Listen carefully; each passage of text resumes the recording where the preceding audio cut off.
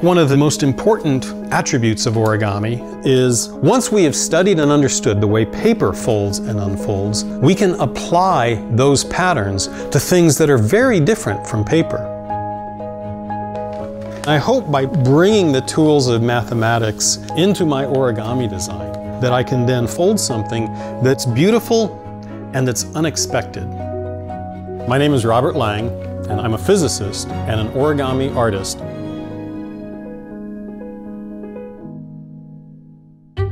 Origami is the Japanese name for the art of folded paper, and most origami is folded from a single sheet of paper with no cuts or tears.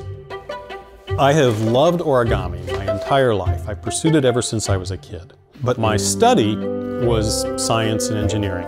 I worked for NASA doing research on lasers, but throughout that whole time, I had been pursuing origami, developing designs, and writing books. So in 2001, I quit my job to try to make a career out of origami. I've worked on a couple of different folding patterns that were round and would wrap into a cylindrical geometry to fit into a rocket. And I developed an airbag in a car that inflates from a small folded bundle. So whenever an engineer creates something that opens and closes in a controlled way, they can make use of the folding patterns of origami. Over the years, math has allowed me to realize as an artist shapes and creations that I couldn't achieve any other way.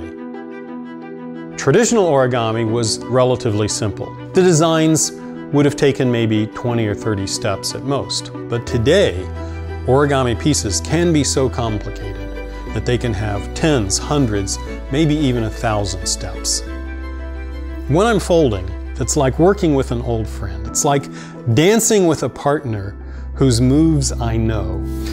If I move this way, I know my partner is going to move that way, and so I explore the math, develop the equations, solve the equations, create the folding pattern, and then I find out what it looks like. And as often as not, it is beautiful.